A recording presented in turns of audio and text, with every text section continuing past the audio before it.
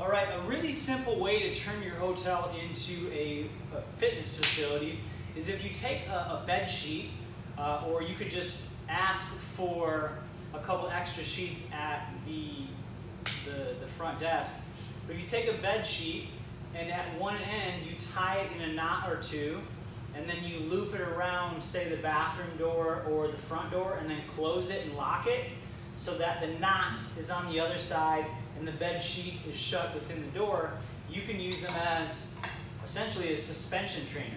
So here's a workout using that bed sheet or straps if you had them, if you took them along with you. So the first one is just going to be a squat jump holding on to the sheet, or I'm going to use rings in this case. So squat jump.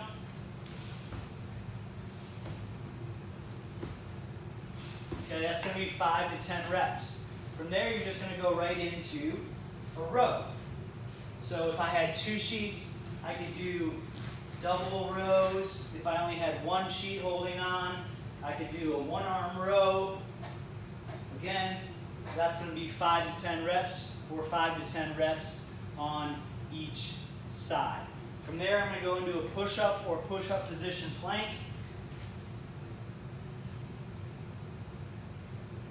Okay, that's going to be 5 to 10 reps on that one, or just holding the plank for time.